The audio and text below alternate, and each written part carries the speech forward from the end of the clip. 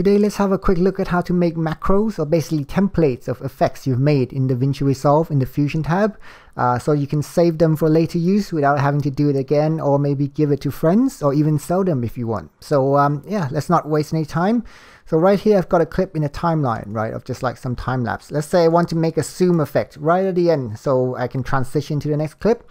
So I'll move the playhead to the last frame and maybe move back 7 frames. So 1, 2, 3, 4, 5, 6, 7.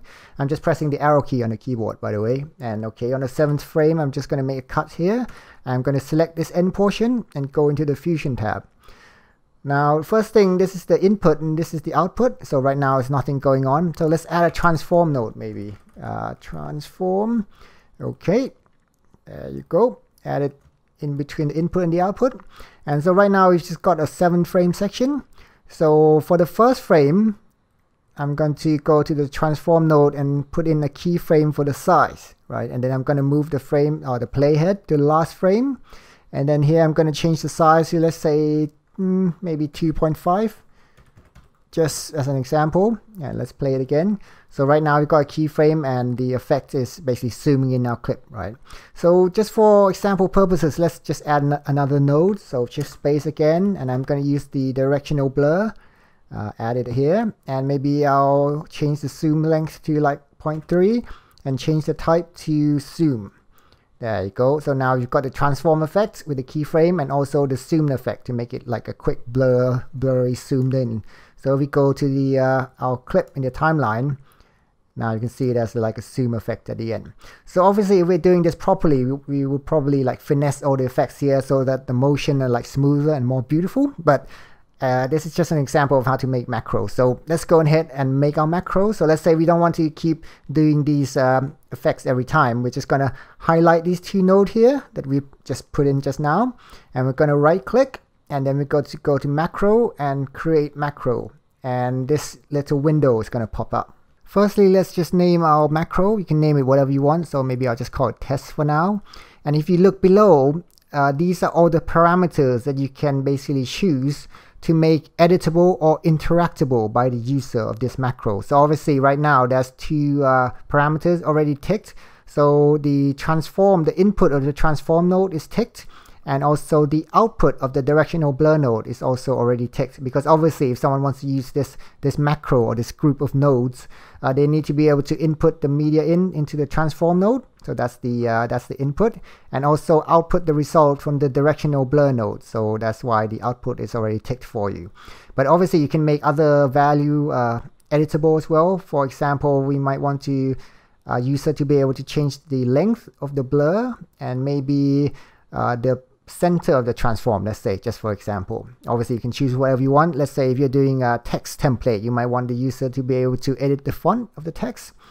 And but one thing to keep in mind though is you probably shouldn't give the user the choice to edit any parameter that you've already put a keyframe in or set keyframes for. So obviously in this effect, I've already set keyframes for the size of the transform node. So it's like have a zoom in effect.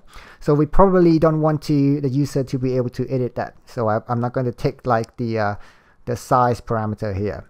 Okay, so let's say you're happy with this. You just go to close, and it'll ask if you want to save it. I'll just go to yes, and maybe I'll just save it to a desktop in the test folder. And you can name your file name differently to your macro name as well. If you want, you can call it like a Thaiphotos lame effect or whatever. And when you save it to your Windows, you will see that name. But when you bring it in, then you'll see the name of the macro. So I just save it here. I'll just call it the same thing. Okay, so now I've saved it. So whenever you want to do this effect again, instead of having to create these 2 nodes every time and set all the parameters and keyframe, I can just go to my folder where I saved it, the test folder, and just drag in this macro we just saved just now into the Fusion window. And as you can see, it's called test. So now I can just connect my input or original clip into this macro here, and then just output the effect from this macro here. So now we play it. Now we get the exact same effect without having to create this new node every time.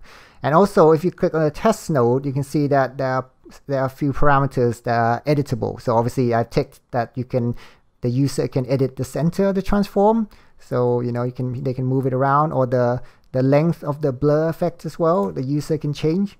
So obviously, as I said, if you're doing like a text template or something like that, you can maybe choose the parameter, let's say the font of the text and the color of the text to be editable. So when the user uses it, they can just click here and, you know, change the font of the text or the color or whatever, or anything basically that you can you might want.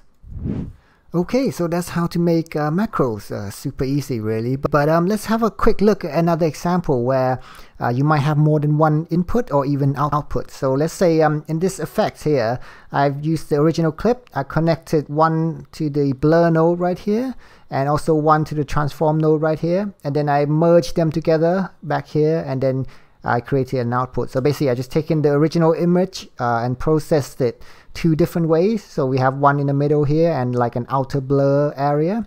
So let's say in this case we want to save this group of nodes here as a macro, right? So I'll just again highlight all three, and then I'll obviously go to right click, go to macro and create macros.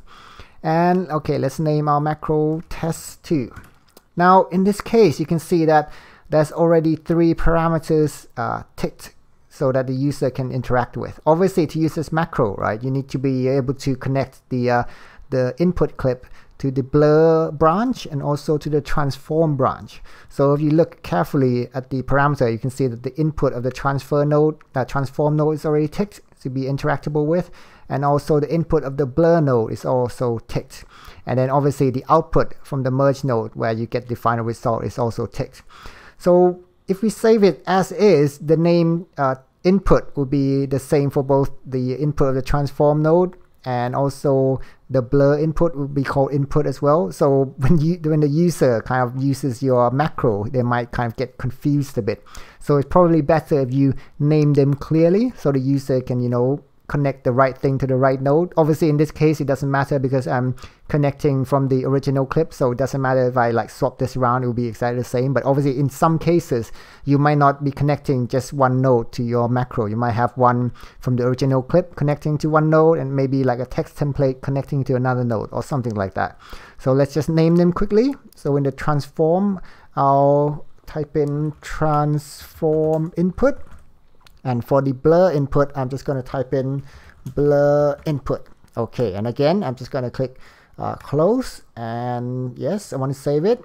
Let's just save it to the same folder, the test folder, and just name it test2 this time. Okay, I press save. Okay, now that I've saved it, it's in the test folder. So I'm just going to drag this effect into the Fusion tab. And as you can see, this macro will have 2 input, right? And if you hover your mouse over the input, you can see that you can see, this one is the blur input and this one is the transform input. So if you want to like connect your node, input node, you can connect it to the right one. To choose, you just right click your mouse and drag, and then you can choose, okay, I want to connect this to the blur input and then connect this to the transform input. But again, obviously in this case, it doesn't matter. And then for the output, I'm just going to output out from the test2, and we get the exact same effect as these 3 nodes here without having to redo it every time. So you can save it again to use yourself, give to friends, or sell it if you want. Well, okay, I've been getting quite a few messages from a number of people who say like, okay, they want to create their own macros or templates as well. How would you do it? So I hope this clip answers your questions and prove somewhat useful. And hopefully maybe I'll see you again next time, I guess. Bye.